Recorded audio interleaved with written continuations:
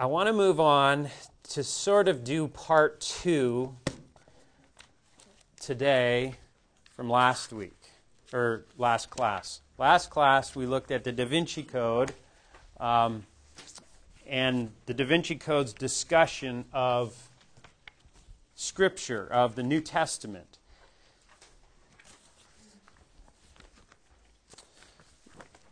A couple of handouts coming around. The Da Vinci Code makes equally outlandish claims about Jesus.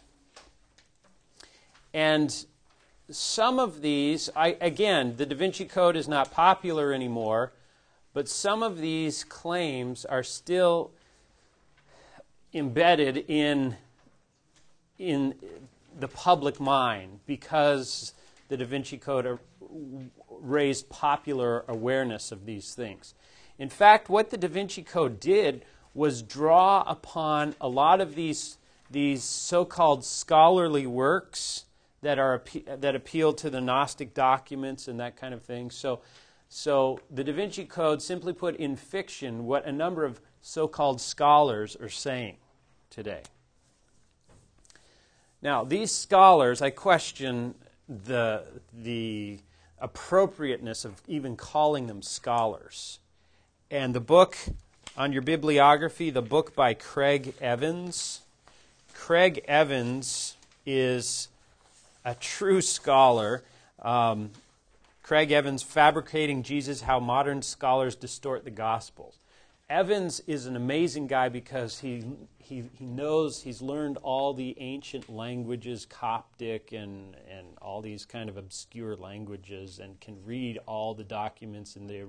He's a remarkable scholar. But he really shows how the standards of scholarship have basically been thrown out the window to make some of the claims that these so-called scholars are making in these books. And Dan Brown, these are the kinds of books that Dan Brown drew upon. Okay, so it's still worth talking about Brown's discussion of Jesus in the Da Vinci Code. Okay. Novel claims about Jesus. Statement in the book, almost everything our fathers taught us about Christ is false. This is a very clever kind of statement because Brown's target throughout the book is the Roman Catholic Church. Okay, and there's been enough scandals about the Roman Catholic Church in recent history to make people upset with the Catholic Church, legitimately, right? However, what the Catholic Church taught about the person of Christ, we would agree with. It's completely orthodox. So, this is a very subtle thing because people are already a little bit skeptical of the Roman Catholic Church because of the scandal with sexual abuse of children by priests and that kind of thing.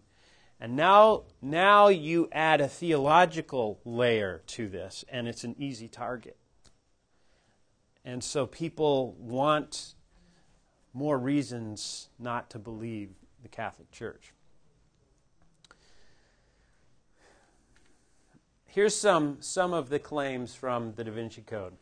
Teabing is the historian we talked about last time.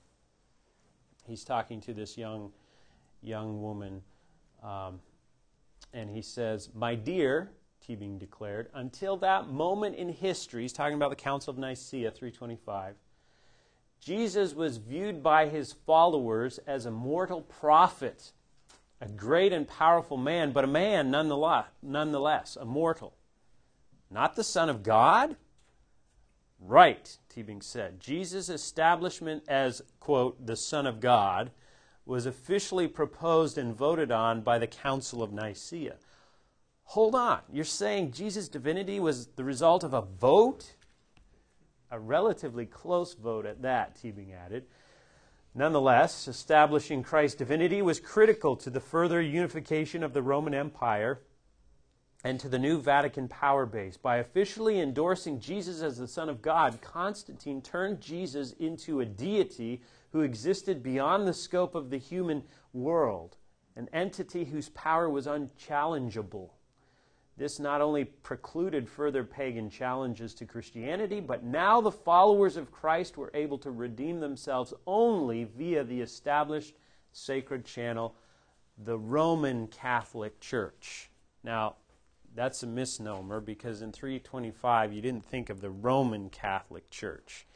The division between East and West doesn't come until much later. The Catholic, they referred to themselves as the Catholic Church, but they meant universal church. Okay, so that's a minor point. How would you respond to these statements, just initially hearing this stuff? Sean? If this was true, then why would Christ have been crucified? Okay, so what's the explanation for the crucifixion? Maybe he just angered the political authorities and he was on the wrong side of the political spectrum. Jeremy? Well, then he was either a liar or a lunatic. Okay, so we can go back to the trilemma. I think it'd just be like, well, it's fine to say that, but look, what does the Bible say? Because Okay. Jesus Christ did this everywhere. Even after his death, the centurion says, surely he was the Son of God. Okay, so, all right, so one of these statements, until that moment in history, nobody thought of Jesus as God.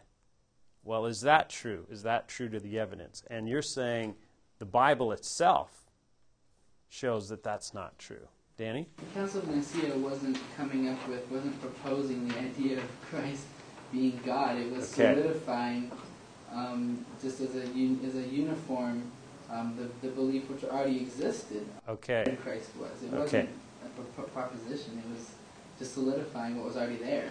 Good. Officially proposed.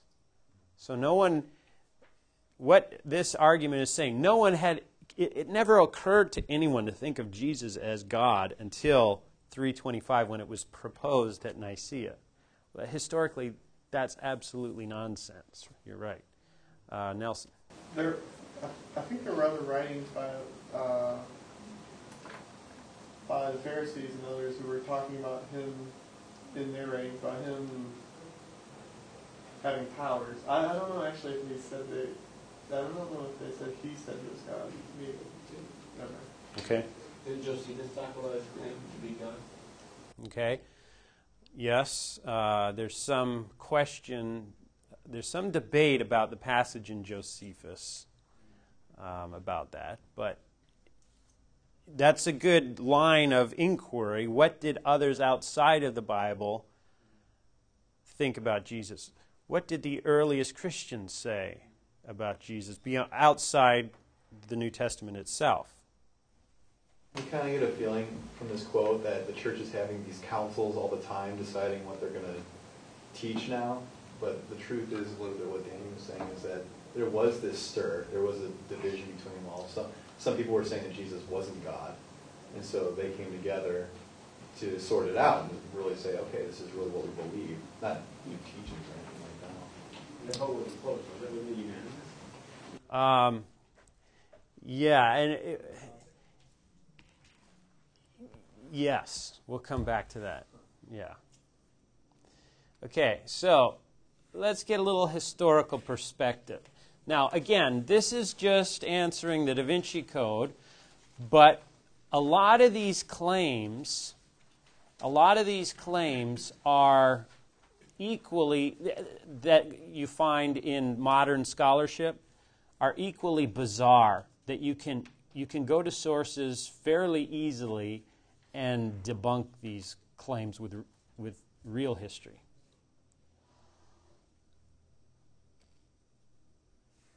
Here's another statement by the historian, fictional historian. By the way, if this guy tried to get a job as a historian somewhere, everyone would laugh him out of the interview because he doesn't know anything about history. Constantine was a very good businessman. He could see that Christianity was on the rise, and he simply backed the winning horse. Was that true? Well, here's some facts. Christianity, from its beginning to about 300 AD, was a minority group in the Roman Empire. Of course, it did have surges of growth, but it was still very much a minority. And it was often persecuted. It was not official policy of Rome to persecute Christians at this point, but it did happen frequently. Now, by this point in history, the Roman Empire was having a lot of troubles. There were attacks by the barbarians, there were natural disasters, there was all kinds of problems. And an easy scapegoat was the Christians.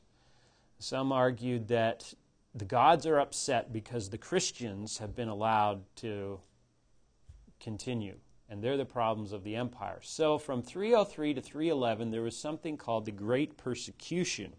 And this was an attempt to systematically eliminate Christianity by brutal persecution. However, eventually, even the pagans grew tired of the bloodshed, and they couldn't wipe out the Christians completely, and so they relented, and the Edict of Toleration was issued in 311, which allowed the Christians to exist. So they said, okay, we'll let you exist. We're not going to try and wipe you out anymore. We'll tolerate you. Now, all that as background to this statement that Christianity was on the rise and Constantine was just a good businessman and he put his money on Christianity. Well, in fact, right before Constantine came to power, the state had tried to wipe out Christianity.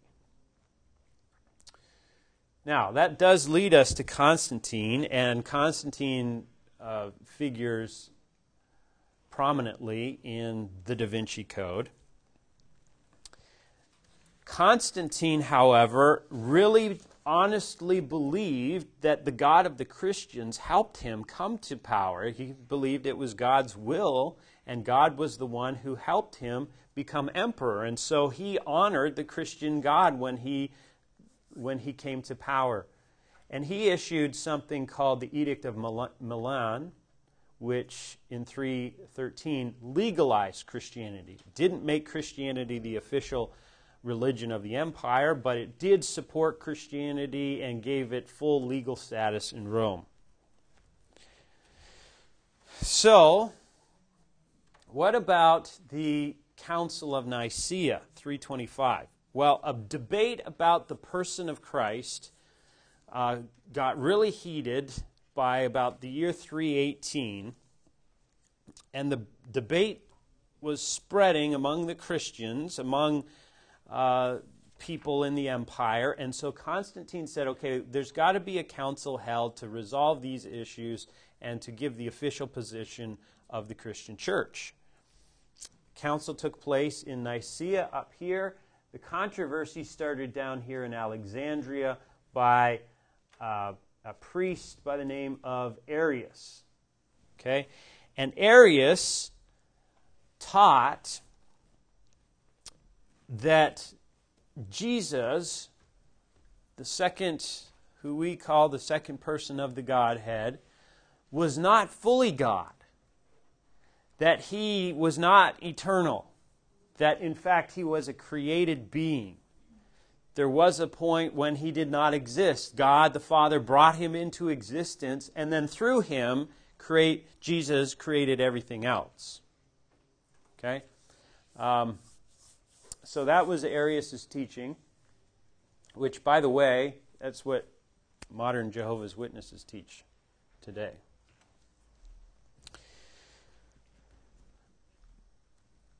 Now, the result of the Council of Nicaea was to reject this view, because everyone, Arius had a few supporters who, some of his supporters didn't really understand the issues. This whole council and the results of it are complex. Take church history if you're interested in it. We get into it more. But virtually all the bishops believed in the deity of Christ, so they were somewhat shocked to hear this blatant rejection of the full deity of Christ. And Arianism officially rejected, or the council officially rejected Arianism. But your question, it was not a closed vote. 316 to 2, or somewhere in that nature. We're dealing with antiquity, so you see different numbers, but all the numbers are of this proportion. Okay, overwhelmingly, everyone signed on to the Nicene Creed. So, is Jesus God? The fact of the matter is, Jesus was viewed as divine from the very beginning of Christianity. This is challenged in Dan Brown's book, The Da Vinci Code. It's challenged by modern scholars. It's challenged at a number of levels, but it's challenged in the face of a whole lot of evidence affirming this fact. In fact, a couple of authors writing a response to the Da Vinci Code said this: "For one thing, this seriously undermines the credibility of Teabing's character, for any historian, whether Christian or not, knows that the early Christians most definitely believed that Jesus of Nazareth was somehow divine." Okay, the second century Christians didn't always know how to put his deity together with the Father and the Holy Spirit, or his deity together with his humanity. They hadn't worked out all the theological kinks at this point, but they all affirmed this. Okay, I gave you a handout, the deity of Christ, that lists a few samples of statements from primarily second century writers, second, third century writers, affirming the deity of Christ. Okay, just a couple of examples. Clement of Rome: "Brothers, it is fitting that you should think of Jesus as of God, as the judge of the living and the dead." Number 4, Irenaeus: "Thus he indicates in clear terms that he is God, and that his advent was in Bethlehem. God then was made man, and the Lord did himself save us." Tertullian on the back of the page: "For God alone is without sin, and the only man without sin is Christ, since Christ is also God."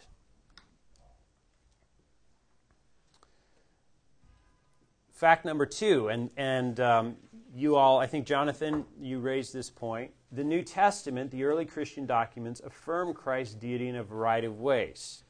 You have it there on your handouts, the different categories. He's called God. He is given divine titles.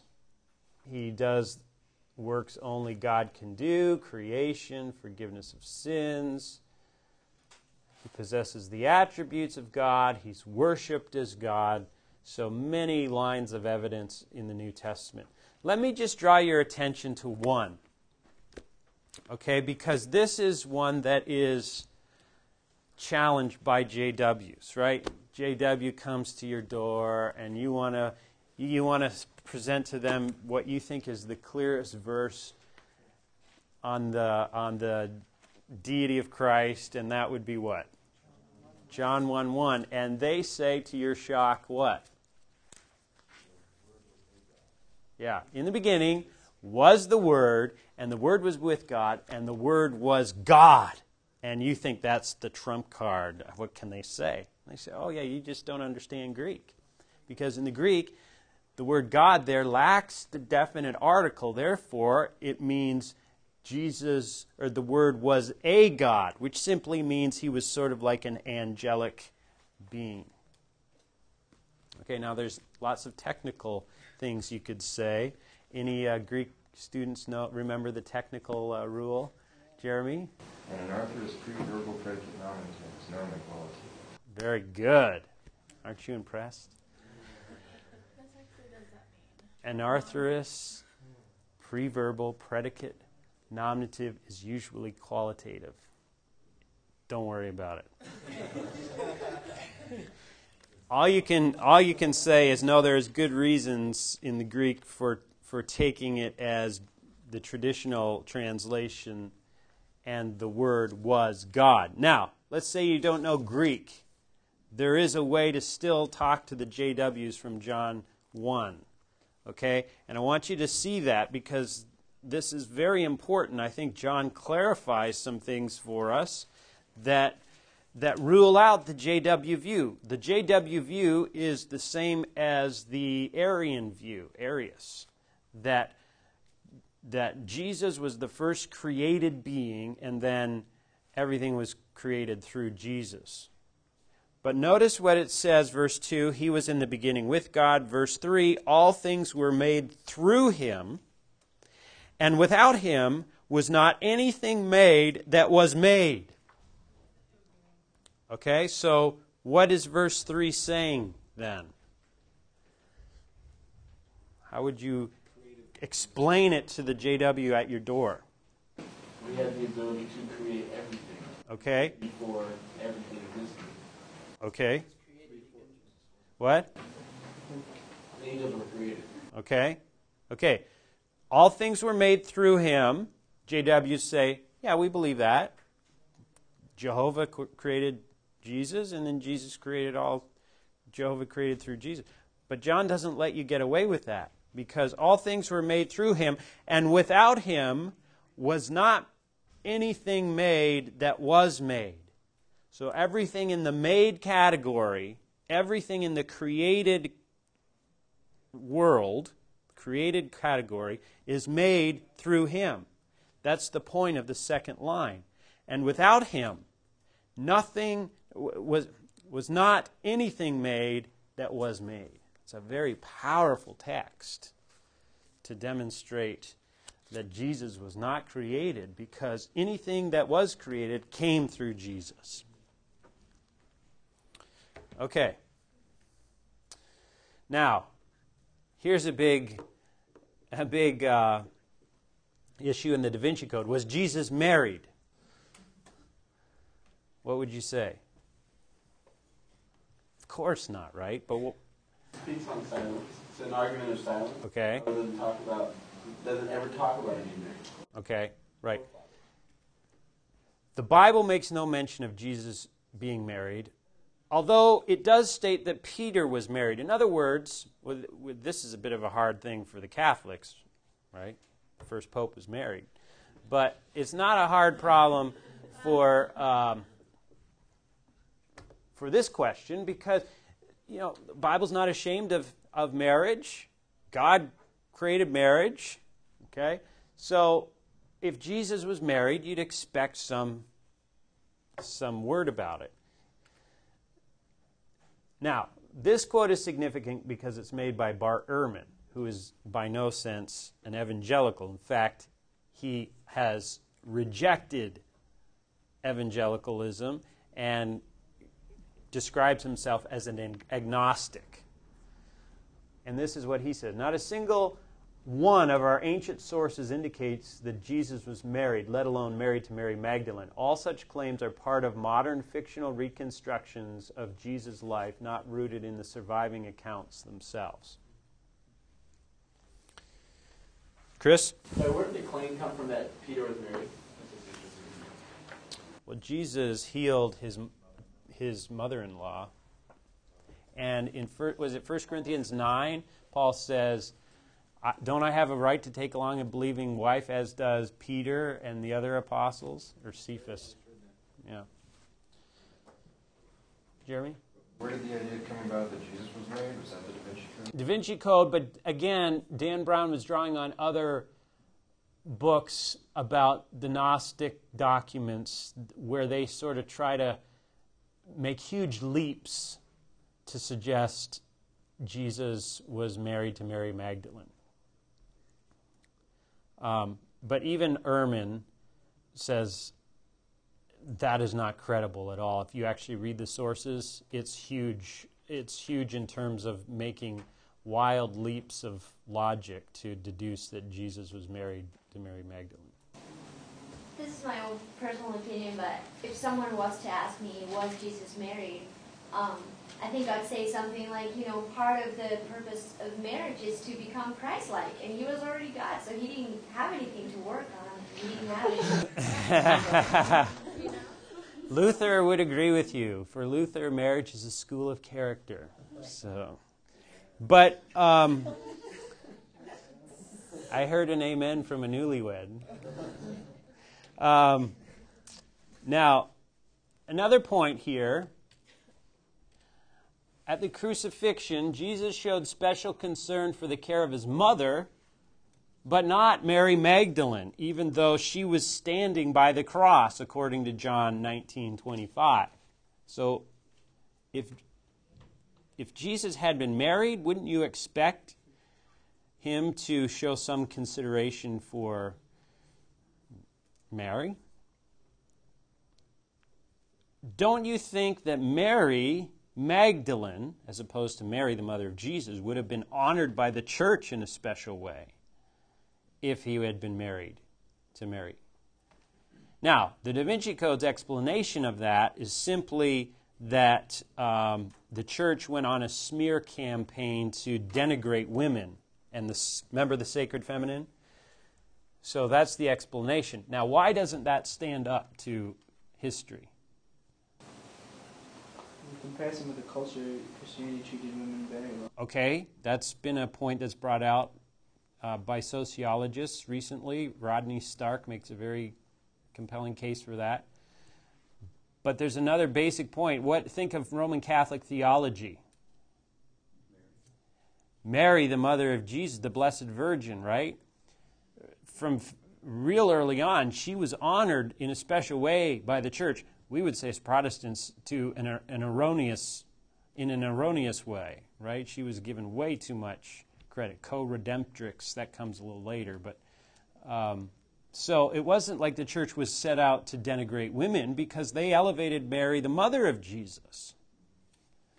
Yeah. Well, the testimony of the women who came from the tomb. Right. Christians weren't afraid to say, women told us. All four Gospels report that it was the women who first, Jesus appeared to first, right? Now, here I think is one of the most important points, and it's sort of related to Ana Lucia's comment, and that is the purpose for Jesus coming. Okay?